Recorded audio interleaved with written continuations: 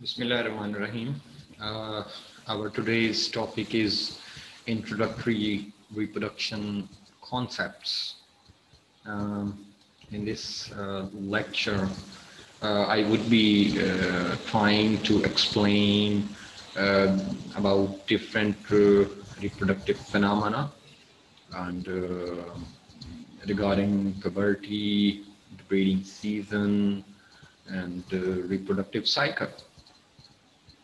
So, I mean, you can see here is like, so starting from puberty, that is also called as sexual maturity. It's period in the life of a female animal when she becomes capable of production and when the reproductive process begins to function. And if we talk about males, it's the age at which it can produce spermatozoa. That means capable of fertilization is called age at puberty. So in females, puberty occurs before mature body size is attained, and she's capable of supplying nutrients for the growth and development of her own body, as well as for the growth and development of her young ones. Puberty is controlled by certain physiological mechanisms involving the gonads and the anterior pituitary gland. It is influenced by several factors of both, heredity and environmental nature. For example, season, temperature, nutrition, etc., etc. So, coming towards breeding season, let's talk about the breeding season. Females of farm livestock have a continuous estrous cycles throughout the year if they do not become pregnant. Although a tendency of seasonality occurs in sheep and to some extent in buffaloes, as occurrence of successive estrous cycles in the non-pregnant female is more in a particular season of the year. During the breeding season, the reproductive functions are the same as in females, which are not seen breeders. Before and after the sexual season, however, the reproductive tract and the ovaries of the seasonal breeding females are in a state of relative quiescence, and this condition is known as anestrus. Now let's move towards the reproductive cycle, or the, I would say, estrous cycle, in especially in cattle and buffalo.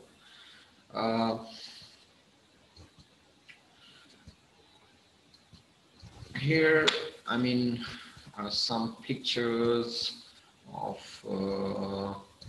I would be, in detail discussing with you the estrous cycle. Estrous cycle, this cyclic process is called the estrous cycle, and it consists of a definite sequence of events, both physiological and behavioral.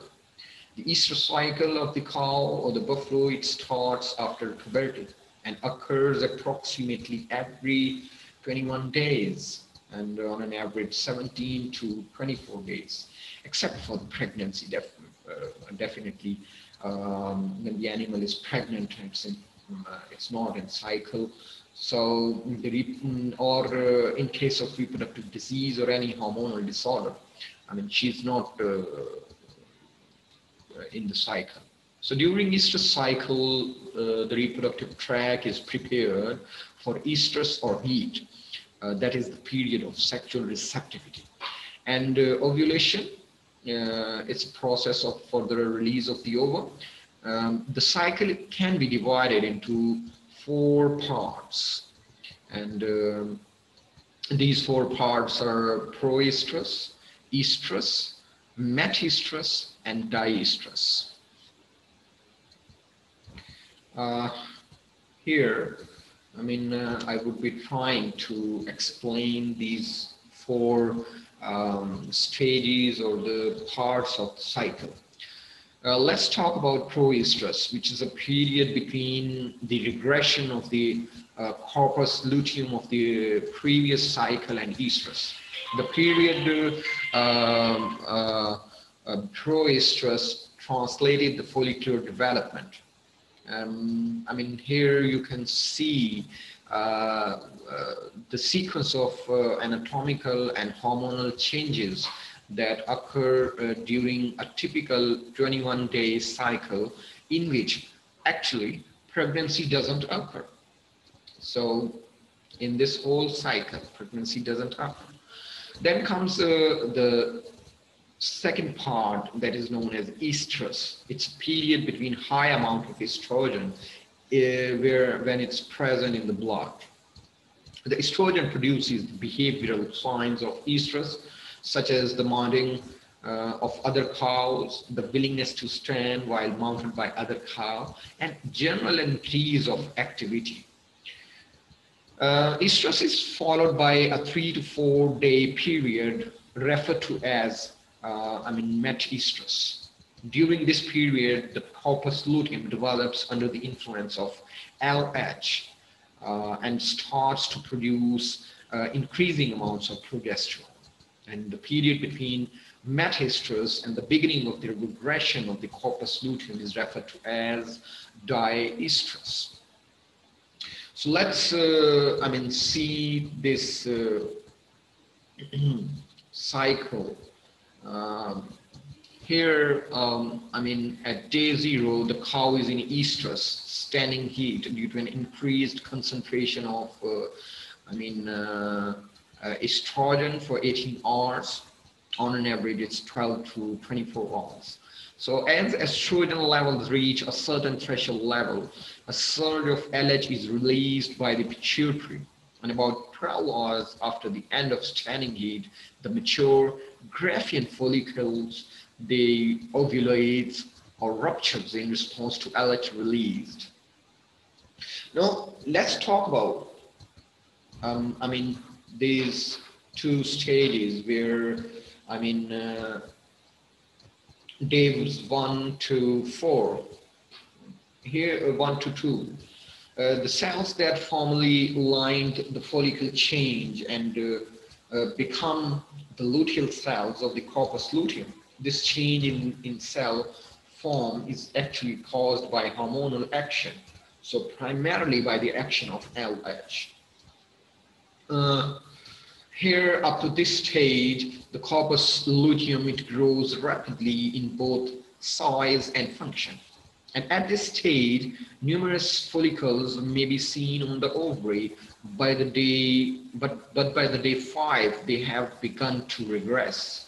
So this is where the regression of, the follicles, the regression starts. So during this stage, the corpus luteum continues to develop and typically reaches its maximum growth and function by day 15 or 16. It secretes the hormone progesterone, which inhibits LH release by the pituitary gland. During this period, the ovaries are relatively, I would say, inactive, except for the functional corpus luteum. So no follicles reach maturity or ovulate because of high concentrations of progesterone. When we, go towards the upper range, above 15 days, I would say 16 to 18 or 18 to 19 days, I would say increased follicular growth and which accompanies estrogen secretion by the ovary. It stimulates PDF2 alpha secretion by the uterus, causing a rapid regression of the corpus luteum. And at day 18 or 19, the corpus luteum is almost non-functional and progesterone release is suppressed, removing the blocking action of progesterone on LH and FSH. So of the several follicles that are initially recruited, one becomes dominant by a surge in rapid growth and activity. So as this graphene follicle grows, it secretes increasing amounts of estrogen, and the smaller follicles, they start to regress. And here, with the increase in estrogen released by the graphene follicles and a corresponding decrease in progesterone by the regressing corpus luteum, estrous or heat will occur. It means cycle has now returned to day zero. The high estrogen concentration in the blood triggers the release of LH near the onset of heat. Following this surge in LH blood concentrations, the mature follicles ruptures to release the ovum, and the cellular tissue left behind becomes luteinized and forms a new corpus luteum. It means cycle has now returned to day 1 to 2. Progesterone again becomes the dominant hormone. After that, if we, I mean, we see if over this picture, the whole description along with the, I mean, at different days against the hormonal concentration, it would back the theory I have already discussed with you, that during this, this whole Estrous cycle, how, or the different hormones, they are sometimes increased. They get the surge of the release or the secretion, FSH in the first. So here you can see first wave and second wave here. So that is actually very important, especially when the animal is in heat. So you can see here along as the days which are relative to estrus, they are increasing, different phenomena or different processes, sequence of events is occurring. And actually, at the end of this estrous cycle, a dominant follicle, it ovulates. But here you can see that at the end of this, estrous cycle, there is a surge. You can see this green line, sudden surge in LH, which causes the follicles to rupture and cause ovulation after, second wave. Here you can see a red line, which is representing the estradioles. First, at the start of this estrous cycle, when the animal is in estrus, the concentration is down, and suddenly when atretic follicles, they are present here, estradiol concentration is increased, and after 10 to 12 days, there is a surge in estradiol concentration. At the same time, when LH gets surge, its concentration, the estradiol concentration, is also maximum. Here you have seen, you are seeing the blue line, which is representing FSH. So starting the cycle, it is increased, and when the atretic follicles are high, its concentration decreases till 10 to 11 days. Suddenly, it's alongside the estradiol, it also starts to increase the concentration of the FSH. And when after first wave, atretic follicles are again becoming dominating, the FSH concentration is down. But at this time of ovulation, after second wave, we can say that FSH, estradiol, and LH, they all are at their peak levels before the, release of the egg or the ovulation. So this was all about, estrous cycle.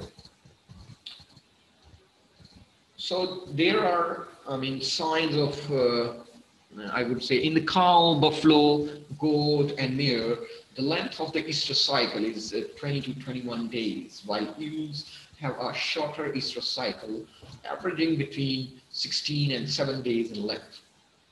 So with these physiological changes, hormonal changes, there are different behavioral changes. So I will also, discuss with you the signs of estrus. Actually, the outward signs or symptoms of estrus are somewhat similar in different species of farm mammals, although there are some variations of behavior between and within the species. Generally speaking, during estrus, a cow becomes very restless. It doesn't eat, spends little or no time ruminating, and in some cases hauls and search for the males. She attempts to mount other cows and will stand while they mount her. During estrus, she will stand when the bull mounts and is receptive to the act of mating. The vulva of the cow may become enlarged and congested, and mucus secretions may be seen around the tail, head, or coming from the vulva. The duration of estrus varies considerably between species and between individuals, even within a species. Several factors they affect the duration of estrus in the cow. It ranges from 6 hours to 30 hours, with a mean of about 18 hours. Mostly cows in estrus early in the morning seldom show estrus by late in the evening, and cow in estrus the first time in the evening tend to be silent the next morning.